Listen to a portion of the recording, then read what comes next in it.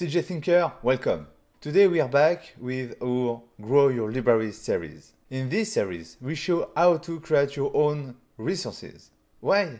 Because buying pre-made packages to speed up your work when you start in Blender isn't the right path from a long-term perspective. You will avoid to learn useful basics that you need to know when you will face more complex situations, and then you will be stuck and forced to learn those basics. There is nothing like taking control of Blender tools and add-ons. Yes, it requires a little work and practice, but it's definitely worth the investment. In addition, you will be able to create exactly what you want, what you imagine, and not only something what is available in the package that you bought. With this in mind, let's do this together and take the advantage of the confinement to improve your knowledge in order to create your own stuff and expand your library smart and inexpensive way. We are going to make 7 models, 7 heads of boards, 6 with Fluent, and the last one will be made without any add-on, just a pure Blender modelization. Let's get started. Share our knowledge, grow together. Call the creation function and right-click on the ground to display the grid. And now we want to make a solid of revolution. For that, use the shape and the revolver mode. Just draw a square and use the right-click to validate your drawing. And yes, we have that. First adjustment, outer bevel. Like that. Okay for me. Second adjustment, we will change the first bevel and press X to deactivate every vertices and X again on this vertex to adjust only it. Okay. Like that. It's okay for me. Maybe a little more. Okay. And make your cut. Right click, use the circle. Click and click here. Okay. Change the resolution to 6.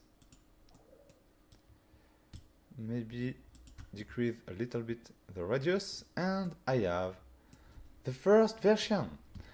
But I can see I have an edge here. And obviously we are going to remove it. Select the object, wireframe, edit mode, and remove the edge. X edge. It's perfect. Now, before to save my object, I will apply every modifier. I will use the autocomplete function. Autocomplete make a copy of your object and apply each modifiers on your copy. And like that. Okay. A good habit before to export is to apply all transforms. And now I will save this object in my library. To make your library, you have 2 solutions. One, you can just save your Blender file and use the append function in other scene to reuse and call your object. The other solution is to use an add-on. In my case, to make my own library, I use Asset Management. It's just a powerful add-on. In few clicks, maybe just one click, you can save your model, save your material, reuse it when you want in any new scene. With this add-on, you will make more and more complex model and more faster. You don't search where is your model, you don't remake something you already made before. No, you work one time and you reuse it when you want, when you need it. So, how it works? Just press N to display the panel. In Asset Management, AM, I have my library, CJ Thoughts. I made this library just for you, for this series of video, and I will add new category. Bolts.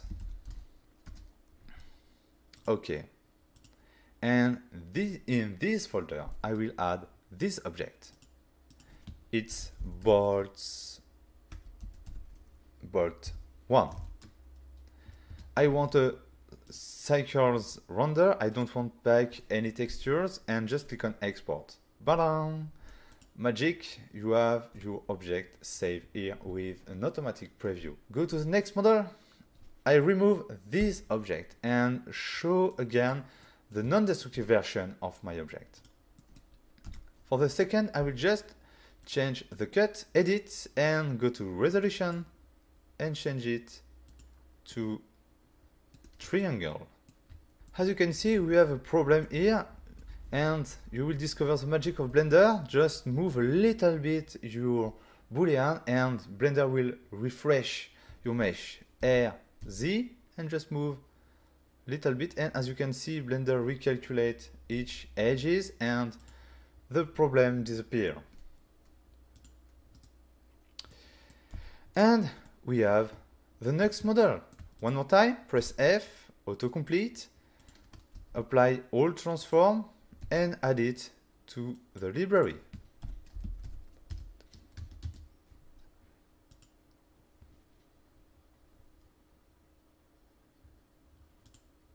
Second, continue with the next model. I display the non-destructive version. I change it, edit, resolution, and I come back to 32, like that. Change the resolution and use the circular array. With the circular array, press C to swap between the number of segment setting and the radius setting. I will use 3 repetition, change maybe like that. Okay. Yes, it's okay for me. Press F, autocomplete, apply transform, and add it. Bolt 3. As you can see, the non-destructive workflow is a very powerful way to work because you can easily make few variations, save it, make few variations, save it, and you can grow your library very fast.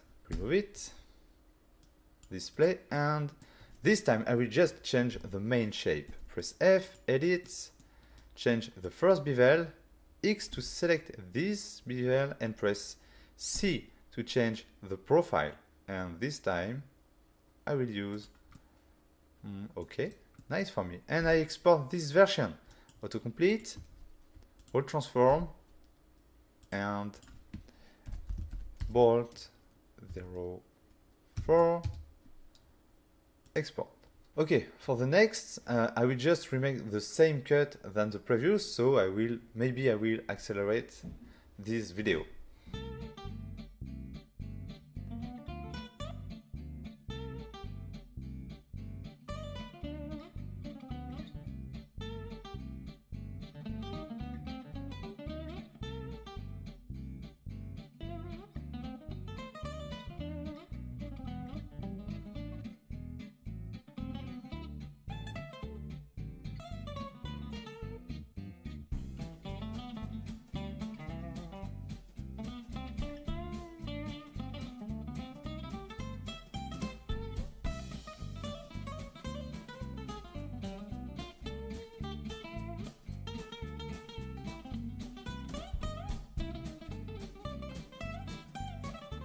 Yes, it's done. We have 6 bolts. Now we will make the last one, and this time we don't use any add-on, no Fluent or other add-on, just pure Blender modelization. Let's go. Cube, Control 4. Control 4 will add a subdivision modifier. On your cube, you can see this, okay, subdivision, and apply it.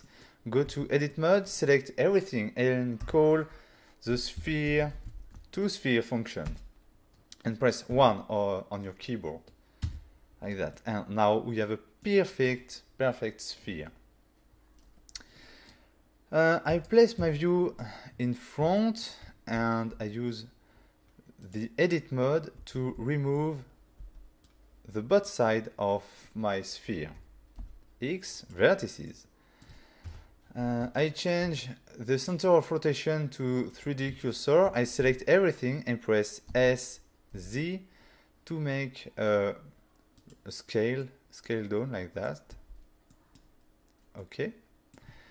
I'm back to front view. I select the last loop, edge loop with Alt. You hold Alt key and click on it. Press E for make an extrusion. Z. Okay. E again for an extrusion and S to make a scale. And this time you can type 0 on your keyboard. And to close this mesh, I need to merge all vertices, all selected vertices. Merge by distance. Boom. And here you can. The next step is on the top view. I will select faces to make a cross. 1, 2, 3, 4, 6, 7. 1, 2, 3, 4, 6, 7. 1, 2, 3, 4, 6, 7. 1, 2, 3, 4, 6, 7. Yes, I have my cross. I will press E to extrude and press SZ 0 to make a flat cross and replace it here. Okay. Nice. And I'm back in object mode. It's a good start. I will activate shade smooth, and to improve the render I go to activate auto smooth in normal, and we are close to the goal. The next step is to add a bevel on those sharp edges, and I will make this with a bevel modifier. I will display the wireframe. I display wireframe to see what's happening with the bevel modifier, and so I set 4 for the segment, and I can see bevel is applied on each edges of my mesh, but I don't want that. I just want bevel on sharp edges. Set the limit method to angle, and yes, this is what I want. Bevel only on sharp edges. I will change the outer for arc. It's this arc give better topology, and then change the offset. Adjust the offset like you want. It's good for me. 0.02. Yes. I add the wireframe, and if you check the corner, we have some artifact here. To fix it, add a weighted normal modifier. The weighted normal modifier. Yes, and everything is good. The model is finished, so one more time we will apply everything, but I don't use Fluent this time. Press F3 and search convert. And use convert to mesh. And yes, the modifier stack is empty because they are applied on the mesh. Yes. Call asset management and add this last one, bolt 07. Export.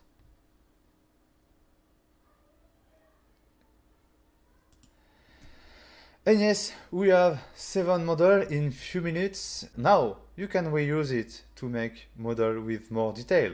Just a fast and quick example.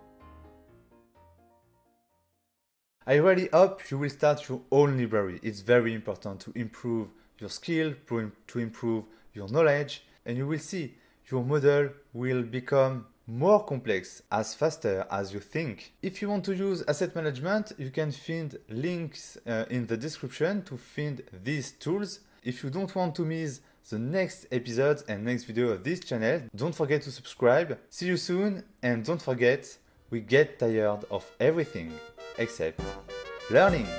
Bye bye.